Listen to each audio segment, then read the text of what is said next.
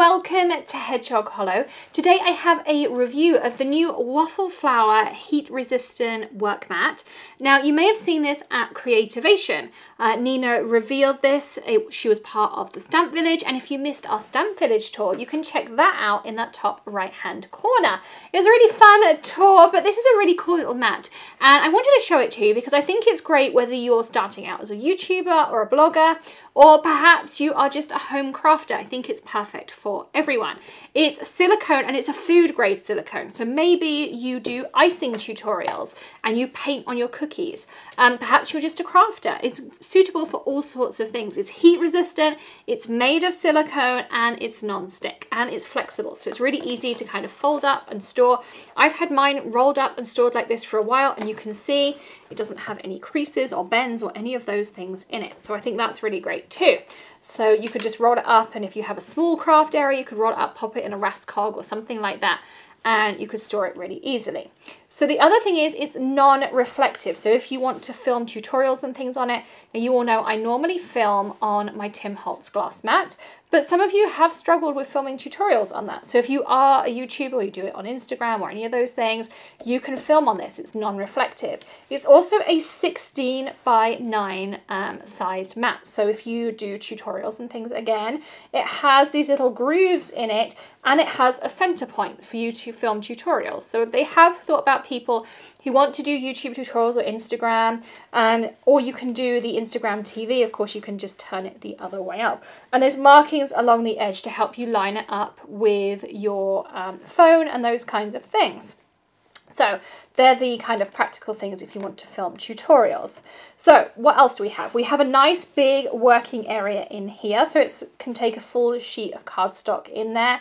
And then, as I say, it's heat resistant, so you can add your heat tool in here, you can do your heat embossing, and you're going to be absolutely fine. And then this is really nice. This is your palette area, but the palette area is dipped. You actually can put water in here, which we're going to do, and it's completely dipped in. Nothing's going to come out the edge there. But there's some really cool techniques, and I was watching Shannon do a tutorial the other day, and I thought we would try this out because it was super cool. She took a stamp, so you can take any stamp. I've got here the Gerda Steiner Turtley Great, and I thought I would use this one because it's been sitting in my stash a little while. So she took her stamp like this, and I'm going to use my Gina K Amalgam ink. So I'm just going to ink up my stamp like this. And you can use this surface for mirror stamping. So this was a really neat idea she had. She just stamped directly onto her mat like this, and she grabbed her cardstock, and she then just popped her cardstock over the top, rubbed it on, and then she had her turtle, which meant that she could then re-ink up her stamp like this, line it up, and she could have two turtles. So you could do mirror stamping. You could, of course, do your turtle this way, and he could be looking into the reflection of a pond. So you can do some really cool techniques. You don't need a special mirror stamp or anything anymore. You can just use this silicone mat. And I thought that was a really neat idea that Shannon showed. So it was just a cool technique. And so I must give her credit for coming up with that. But just a cool technique that you can do using this. And then I just, you can just rub this off using a little bit of stamp cleaner. I'm just going to grab that off the middle shelf up there. You can just grab your stamp cleaner and you can wipe it off. So you can use isopropyl alcohol stamp cleaner.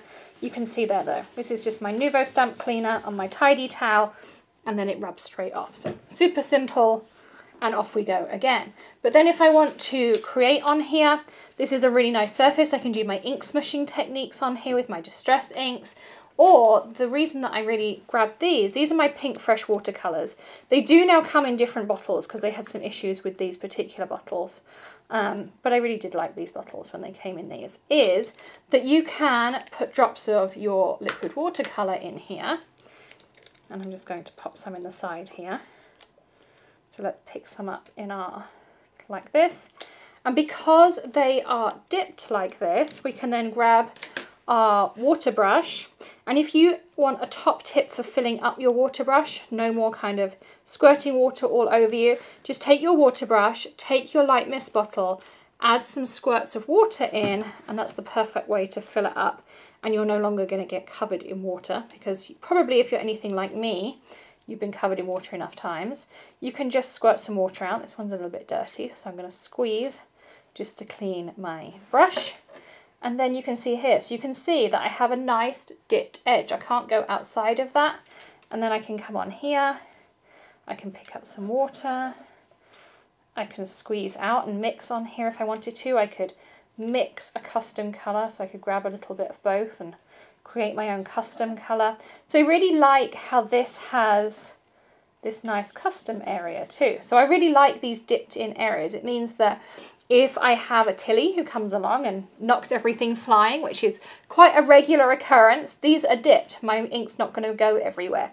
This area that I'm working on is also dipped. There is a ridge here, so my cardstock would go to the edge. Of course, you can tape things down. I can grab my distress inks, I can put them down, and I can do my smushing. I could also grab some liquid watercolor, and you can ink smush with liquid watercolor.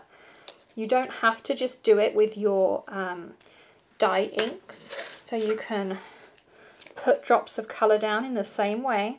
You can do it with any medium. So just because we're used to doing it with our distress inks, and yes, we get some beautiful shades. I have a video using distress oxide sprays for ink smushing over at scrapbook.com. You can really use any medium, and then you can just spray in the same way. That little bit of water kind of helps give you some movement. But then you can take a piece of watercolor paper, and I'm using the Craft Perfect from Tonic watercolor paper. But you see how I start to get that movement and some really pretty backgrounds going on.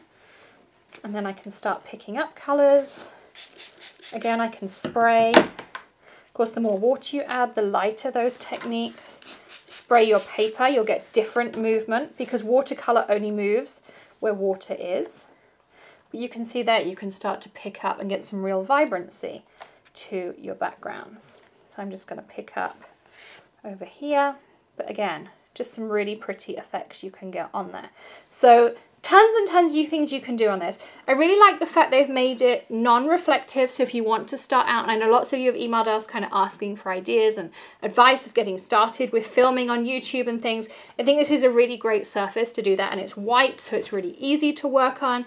It's easy to clear up, being silicone. You can just pop it in the sink, run it underwater, clean it with isopropyl alcohol, all of those kinds of things.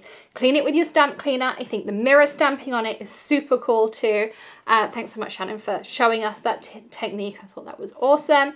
You can go over to the Waffle Flower YouTube channel for more information on how she did that. She has tons of ideas there. I like the dipped palette area in it. And as I say, I really like the fact you can just roll it up because the glass mat does take some storage space. I love my glass mat. I will use it tons. I still love my glass mat. But I just like the fact you can use this in a small space. So I hope you enjoyed today's review. If you want to grab yourself a Waffle Flower silicone mat, check out the links in the video description. They are all there for you, and everything I used in today's video will be linked up there for you too. Plus information on how to become a Channel Perks member and save on all of your crafty purchases at our favorite stores, and how to save yourself some money on those purchases. All of that information is there. Don't forget to hit the subscribe button and ring the bell for all of our daily tips, tricks, tutorials, and so much more. If you would like to see a video here at Hedgehog Hollow, whether it's a tip, a trick, tutorial, review, or anything else, leave us a comment below. We would love to hear from you. And if you enjoyed today's video, give us a thumbs up, and I will see you again tomorrow. Happy stamping, everyone. Bye.